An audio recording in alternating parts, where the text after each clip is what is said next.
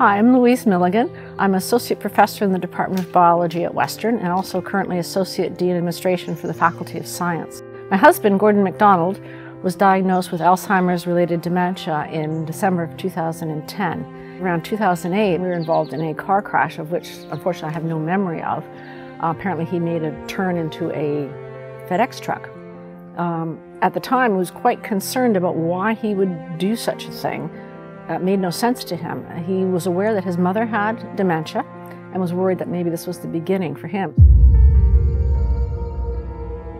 Once we got through that car crash, he made an appointment with his family doc and expressed his concerns and underwent a CAT scan. And apparently at the time he told me that everything was fine, there was no need to worry, and so life went on. And there were a few things that sort of made me wonder about if everything was good. He had some trouble finding words.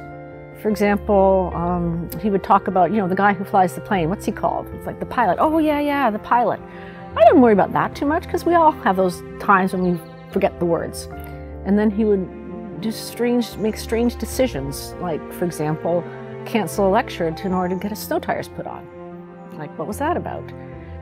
So it was very clear that something wasn't quite right.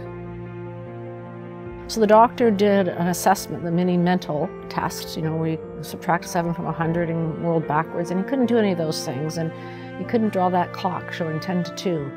And at that point, my heart just sunk. On our drive home from Guelph, we stopped for coffee because I was quite rattled and I needed to just take my breath.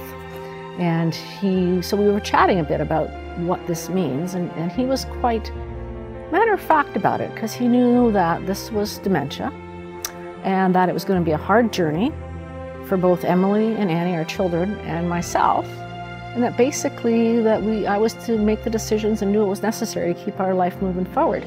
And to this day, I thank him so much because he gave me permission to make those tough decisions.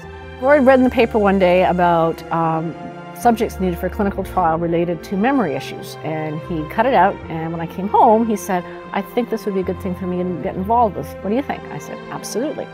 And it was really good. It was good for him because he felt he was doing something, and he really took great joy and pride in that. And even to the end, when he was asked whether or not he would consider donating his brain so that they could then do the firm diagnosis, as well as look at how his brain had reacted to the disease, he was absolutely for sure. He said, "I'm not going to need it." So he was happy to donate his brain, and that speaks to the scientist in him, I think. For me, the best way to cope with this is to share the story for others who find themselves on this difficult journey and to know they're not alone.